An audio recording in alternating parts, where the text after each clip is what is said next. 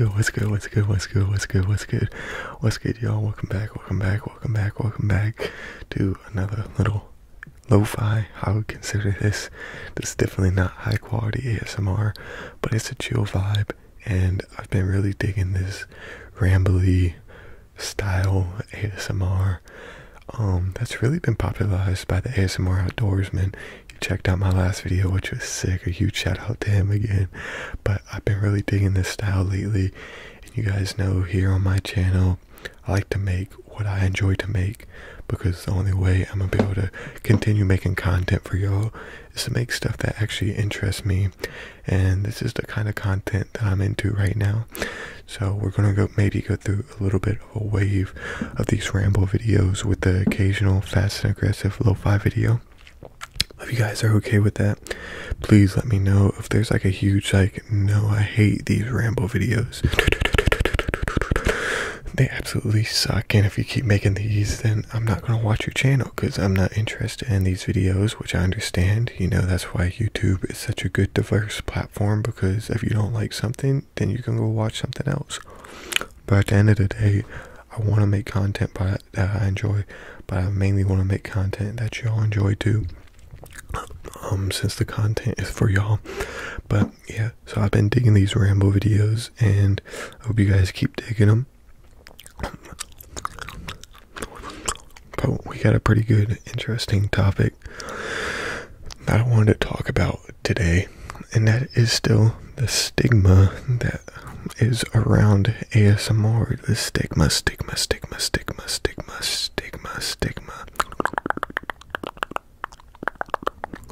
around ASMR, which I find super interesting.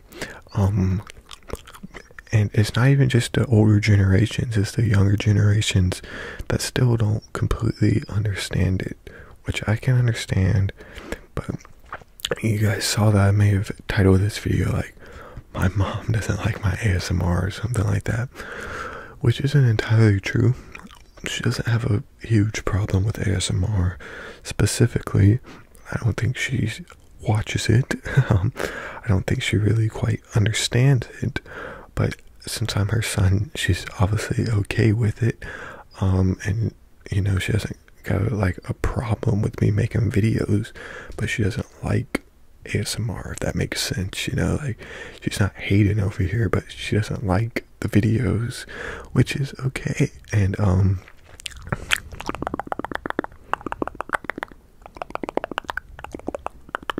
for some reason, even in today's society, amongst the younger people, which usually are more younger people are usually more accepting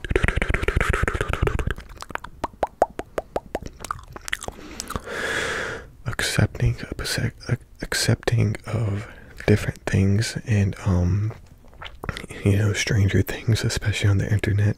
But you know, even amongst the younger generation, there's still a huge stigma, and I would say almost confusion and misunderstanding of exactly what ASMR is.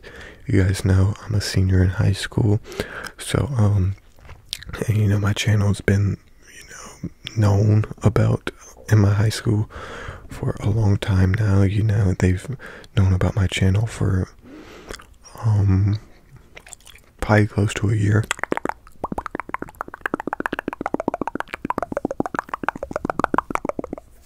Probably like half a year, really, ever since I had like 15k subscribers. And you know, when it first got leaked, there's a ton of people cracking jokes and stuff like that, and that was mainly people that I think have heard about ASMR but haven't really watched it and haven't really got a full understanding of it yet.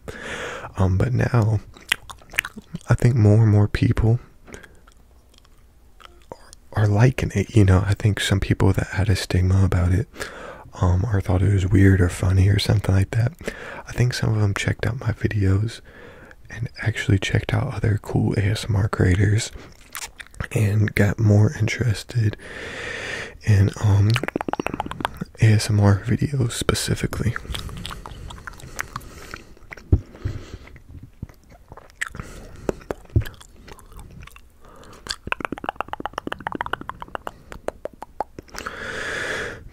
reason, people think that ASMR is weird, and I think that mainly comes down to like the whispering aspect of it and the soft speaking aspect of it. You guys know I don't do a ton of like whispering. I usually soft speak like I'm doing right now, but I think that's one of the main reasons people don't really like ASMR, you know, is because of that. I think people almost think it's too intimate with somebody whispering or something like that, somebody soft speaking. I think they think that's almost an intimate thing, and then it kind of weirds or makes them feel weird about ASMR. I think that's one of the things that scares people away, and I think a lot of people, more people than you think, actually like ASMR, but they're just too scared to admit it. And I think most people that don't like ASMR say they never watch ASMR. I feel like if they sat down and really gave it a chance, they would enjoy it more. One other thing that I've noticed as a male content creator, there's more of a stigma, I would say, for male content ASMR creators than women.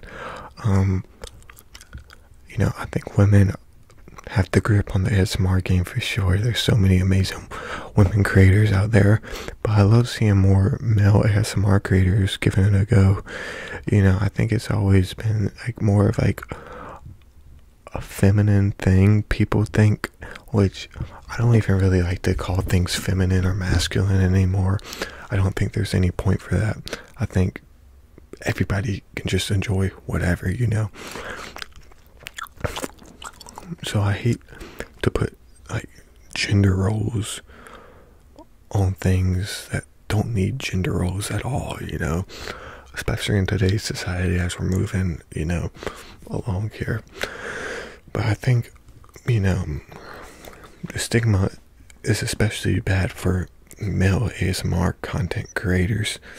I think it's like, you're a guy, why are you whispering into a microphone and making ASMR and stuff? You know, what's wrong with you? You know, I get that question a lot.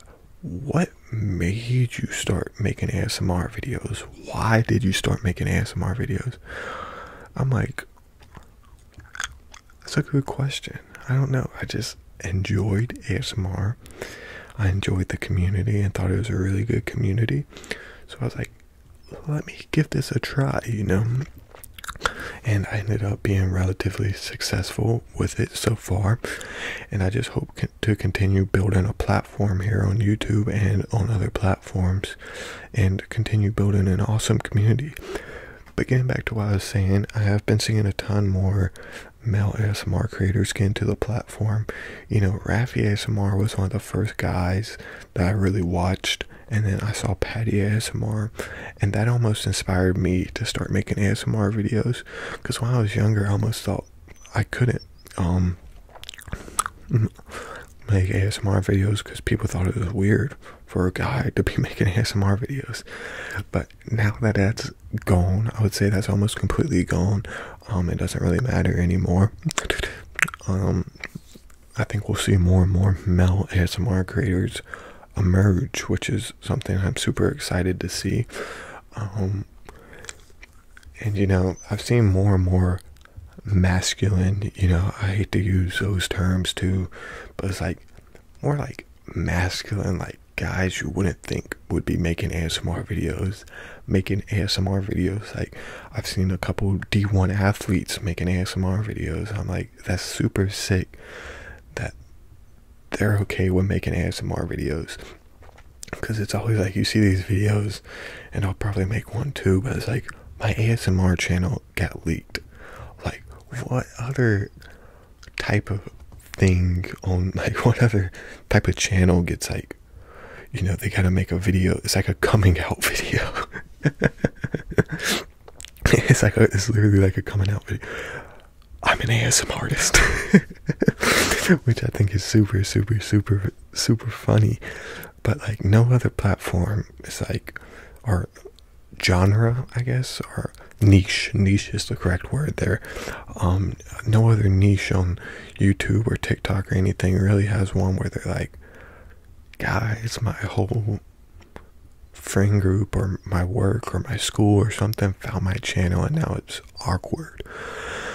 I feel like nothing else really has that. You know, if you got a gaming channel or a gym channel or something like that, you know, nobody ever makes a video like, my school found my channel, you know, and I think that generally discourages a lot of good content creators from giving ASMR a try, is that they're worried about what other people will think about them for making ASMR videos. And the weirdest thing about it, I think a lot of people that make fun of people for making ASMR videos deep down enjoy ASMR. And they're probably some of the people that watch it the most, but for some reason they're so worried about what other people think about them that they're worried about somebody judging them for enjoying ASMR or something like that. You know, most people that would give me a hard time are the ones that secretly deep down wish that they could create content and have people generally sit there and watch it and enjoy it, you know. So since they don't have that, since they're too scared to go ahead and just put themselves out there and give it a go and, you know, just forget about what everybody else thinks about you, you know, it's just like to try and make fun of somebody. I feel like ASMR is also kind of like 10 years ago when you told somebody you did YouTube for work. They're like, that's a job, and it's like, you make money from that? And nowadays it's like, what do you do for work? Oh, you know, I make ASMR videos. What's that? You know, 5 years ago, if you told somebody I make ASMR videos, 80% of people wouldn't even know what ASMR is. But I feel like, you know, ASMR's got a ton more exposure, and I feel like it's just a niche and a thing that's going to keep growing. As time goes on, I think more and more people are getting interested in it, and I think one reason is TikTok. I think TikTok's been huge for the ASMR community, and I think a ton of people are getting introduced to it over there, and then coming to YouTube to watch longer form videos. But I think, you know, in another 5 years, it's just going to keep getting more and more normalized. But like I was saying, you know, it's like nowadays you tell somebody you make ASMR videos, they're like, you make money from that? It's kind of like telling somebody you made your job was YouTube like 10 years ago.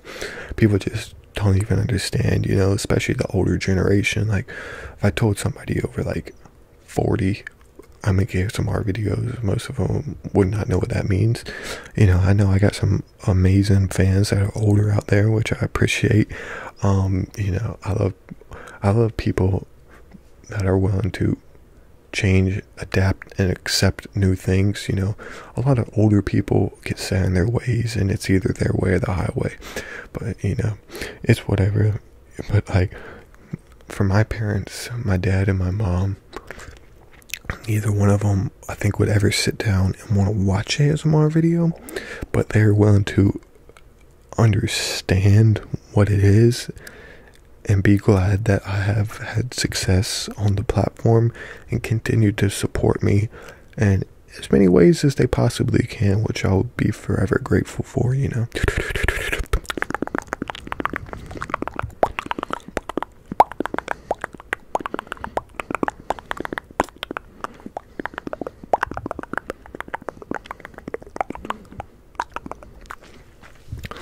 But we've really seen a transformation in the ASMR game. I feel like in the last couple of years, with people just having new ideas and making new awesome content, like Come to Rest.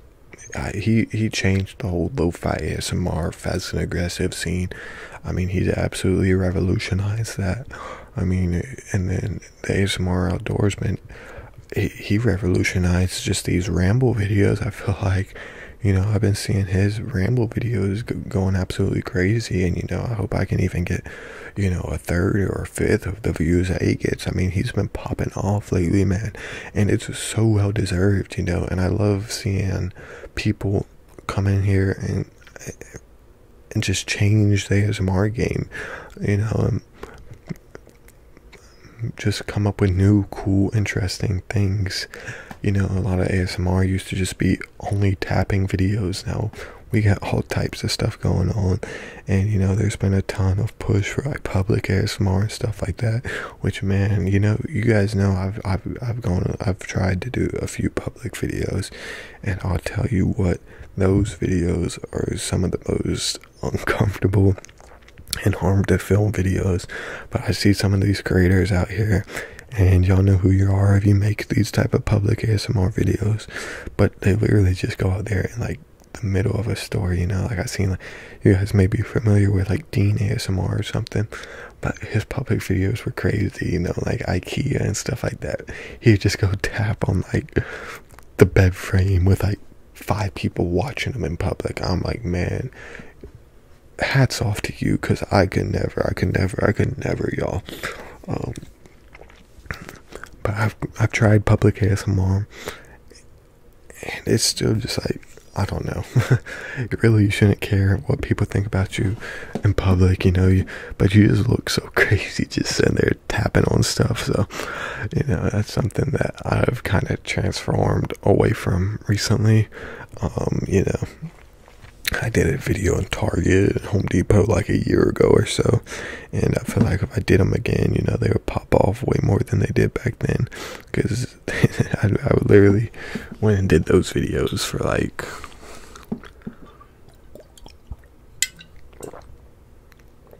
like 3,000 views now.